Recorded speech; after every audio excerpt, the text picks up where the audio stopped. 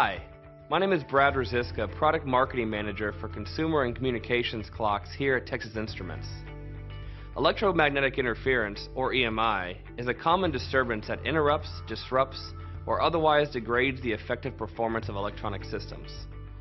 System designers have to be aware of how layout of various circuits can impact EMI in their own designs, as well as other systems which may interact with their designs. Due to the impact of this electrical interference, organizations around the world have set regulatory limits for EMI. In many synchronous digital systems, EMI can be generated by digital clock signals that are used to drive these systems. Due to the periodic nature of digital clock signals themselves, the energy concentrates in a narrow frequency spectrum, typically around one particular frequency and its associated odd harmonics. These levels of electromagnetic energy are radiated along these frequency bands, which in some cases exceeds the acceptable EMI limitations. Spread spectrum clocking, or SSC, is a controlled modulation technique where the peak amplitude of a digital clock signal is reduced by shifting the frequency. This in turn allows the radiated energy to be spread across a wider frequency spectrum without putting enough energy into any one band to exceed the statutory limits. When using spread spectrum clocking, there are four important parameters to consider: modulation index, modulation frequency, modulation profile, and spread type.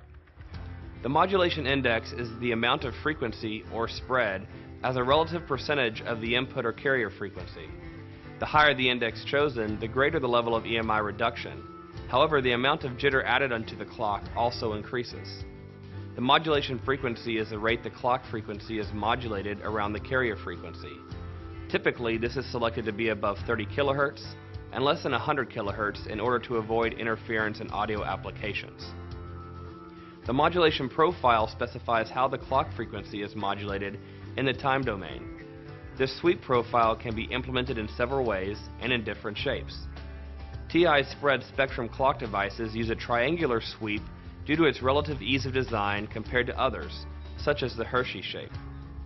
Finally, the spread type is either chosen to be down spread or center spread. Down spread expands the clock frequency to lower the band, for example, from 98 to 100 MHz, with the carrier frequency being 100 MHz at 2% down spread. Alternatively, center spread evenly distributes the spectrum centered around the carrier frequency, such as 99 MHz to 101 MHz for plus or minus 1% center spread. Downspread is used when the system cannot run at speeds higher than the carrier frequency. For more information on TI's family of clocks and timers devices, including those with spread spectrum capability, please visit www.ti.com/clocks. Thanks for watching.